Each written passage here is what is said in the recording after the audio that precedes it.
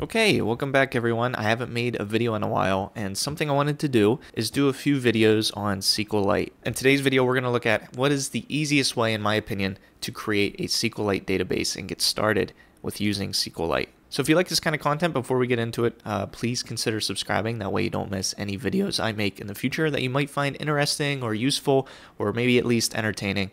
Really, this channel is just me, what I learn either at work or on my own, and trying to regurgitate that and hopefully help you out at the same time. But to be honest, I haven't used SQLite in a while, and I don't know why, but I thought this would be a fun couple or many videos to make for you guys. If you don't know what SQLite is, it's free for anyone to use, and it's really just a database that lives in a file. They say SQLite reads and writes directly to ordinary disk files. And pretty soon we're going to go ahead and create our own disk file. So basically the entire database, and they say that right here, a complete SQL database with multiple tables, indices, triggers, and views is contained in a single disk file, which is very impressive. And if you want to learn more about this, I'll have SQLite's website linked down below, and I'll also have linked down below the tool we're going to use, which is the database browser for SQLite. If you Google SQLite, I think this is the third link that actually comes up. I already have this downloaded and installed, but you'll just go to the download button and install it by clicking this downloads button, and it'll take you to their GitHub.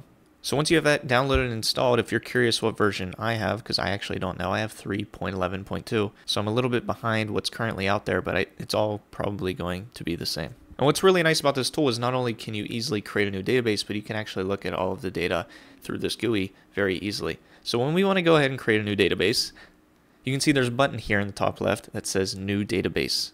It's a little small maybe for you guys, but if you click that, we can then pick where we want our database file to go. So for me, I'm going to create a new directory in our Documents folder called SQLite, and let's just call this Test, and I'll hit Save, and that will create our SQLite database. If I go ahead and look at that directory, here is what the database file looks like. It's test.db. And right after creating this, it prompts us to go ahead and create our first table. I'm going to exit out of this. And really, we could use the GUI, and we'll do that in a future video, but I'm going to very easily just use SQL to go ahead and create our table. So create table, we'll give it some kind of name. Let's also name it test. And here we can have a column name, which is going to be a varchar of maybe 100, and maybe an ID,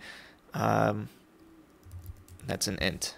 Okay, and if we execute this, we can see the result. Query executed successfully, took 1 millisecond. We look at our database structure tab now. Under tables, we now have a 1, meaning we have a table inside of our new database. And here it is, test. If we go ahead and click on it and browse the data, we now see those two columns that we described. We have name and ID. And if we go back to our database structure and we expand our test table that we created, we can see our two columns. So we have name and ID and the two data types. All right, so that's it for this video. We went ahead and we created our first, or maybe your first, SQLite database very easily, in my opinion.